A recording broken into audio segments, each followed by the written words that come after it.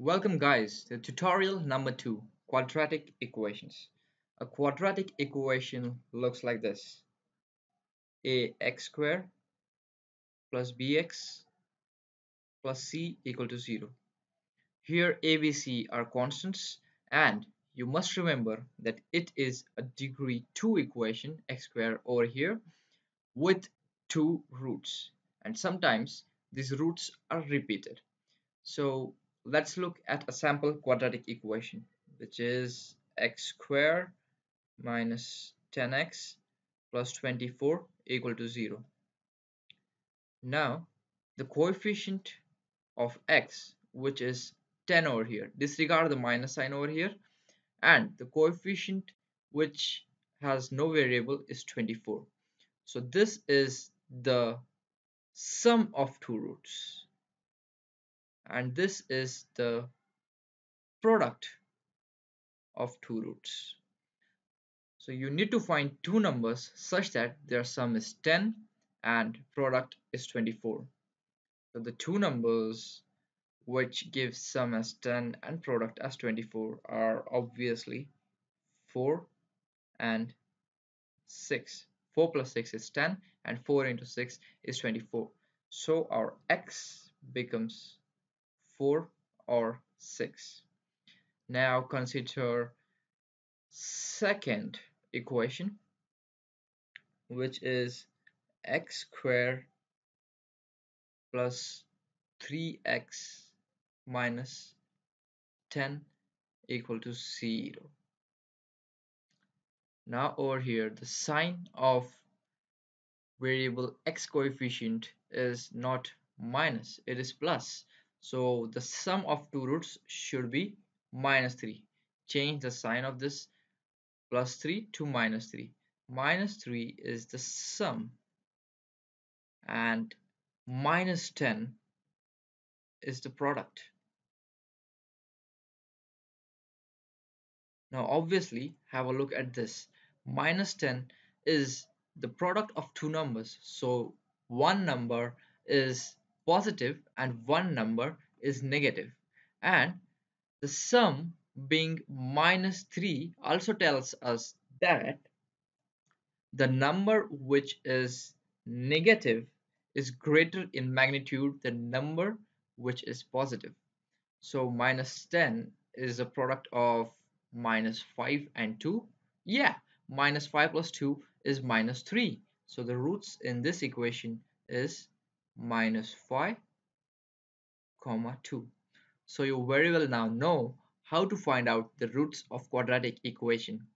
And if there is a difficult quadratic equation to which you cannot find out the roots by looking at the sum and product, then we have a formula for the roots, which is minus b plus minus under root b squared minus 4ac by 2a, wherein these are the coefficients of this equation: x squared plus bx plus c. You have to take abc from this equation and substitute it over here. So you would finally get the roots by this formula. But I suggest you would not require this formula for your GRE, because the quadratic equations which are asked are pretty simple, and this method of sum and product solves them really fast. So now let's have a look at some example which you would get in your GRE. Here is the question. Let's read it. If the area of a certain square is expressed in square meters, which is added to its perimeter, then the sum is 77. So first let's draw a figure. We have a square. I'm sorry, that doesn't look like a square, but yeah, it is a square. Let one side of the square be s. So sides of square are equal. So every side of square is s. Now the area of a square is s square, and the perimeter p of a square is 4s. Now, according to the data given, the equation which we can form is s square plus 4s equals 77. Taking 77 on other side, s square plus 4s minus 77 equal to 0.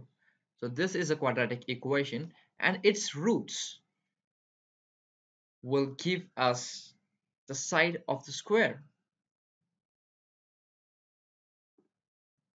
So from this equation, what we can derive is the sum of both the roots is minus 4 and the product is minus 77. So minus 77 is the product.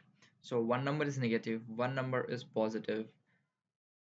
So what could those numbers be? 77 is 11 into 7.